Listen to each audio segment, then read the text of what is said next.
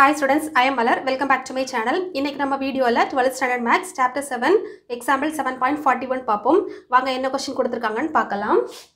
Evaluate limit x tends to infinity x square plus 17x plus 29 divided by x power 4.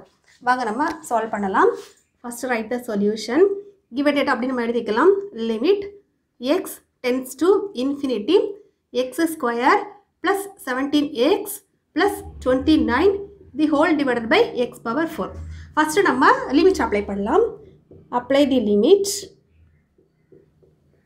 அப்ப நமக்கு limit apply பண்ணும்போது என்ன கிடைக்கும் பார்க்கலாம். Infinity. Numerator termல x term இருக்குது. நம்ம ஒவ்வொன்றுக்கும் apply பண்ணனும் அவசியம் இல்லை. Infinity apply பண்ணாலே numerator infinity தான். Divided by இங்கே x term இருக்குது. அப்ப infinity. ஓகேமா? அப்ப நமக்கு என்ன ஃபார்மட் கிடைச்சிருக்கு? Infinity by infinity ஃபார்மட் கிடைச்சிருக்கு. Infinity by infinity format. கொடுத்திருக்க problem f of x by g of x ஃபார்மட்ல இருக்கு. f of x னா நியூமரேட்டர், g of x னா டினாமினேட்டர், ஃபிராக்ஷன் ஃபார்மட். ஆன்சர் வந்து நமக்கு இன்டெட்டர்மினேட் ஃபார்மட்ல கிடைச்சிருக்கு. தேரப்பரா வடிவம் அந்த ஸ்ட்ரக்சர்ல நமக்கு கிடைச்சதுனால நம்ம வந்து ரோல்ஸ் லோபிதால் ரூலை நம்ம யூஸ் பண்ணலாம். சரியாமா? அப்ப என்ன எழுதலாம்? Applying லோபிதால் rule.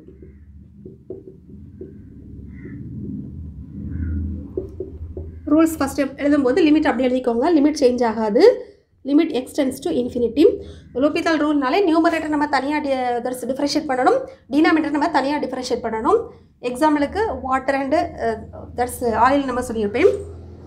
ஓகேம்மா, டிஃபரன்ஷியேட் பண்ணலாம். எக்ஸ் ஸ்கொயரோட differentiation 2x plus 17xோட differentiation 17, கான்ஸ்டன்டோட differentiation 0 விட்டுடலாம். X power 4ஓட differentiation 3x cube, sorry 3 இல்லாமல் 4x cube. இப்போ நெக்ஸ்ட் நம்ம லிமிட் அப்ளை பண்ணலாம். அப்ளை தி லிமிட். லிமிட் அப்ளை பண்ணும்போது நமக்கு என்ன கிடைக்கும்? இங்கேயும் பாருங்க நியூமரேட்டரில் எக்ஸ் டேர்ம் இருக்குது இல்லையாமா? எக்ஸ் டேர்ம் இருந்தாலே இன்ஃபினிட்டி ஆயிரும். டிவைடட் பை இங்கேயும் டினாமினேட்டரில் எக்ஸ் டேர்ம் இருக்குது, அங்கேயும் நமக்கு இன்ஃபினிட்டி ஆயிரும். மறுபடியும் நமக்கு என்ன கிடைச்சிருக்கு? இன்டெட்டர்மினேட் ஃபார்மட் கிடைச்சிருக்கு. இப்போ பாருங்க ஆன்சர் வந்து இன்டெட்டர்மினேட் ஃபார்ம். அதுக்கு முன்னாடி உள்ள ஸ்டெப்பும் f of x. இது வந்து f of x. ஓகேமா?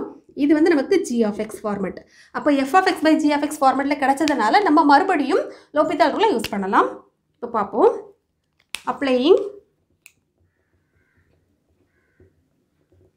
லோபிதால் ரூல்.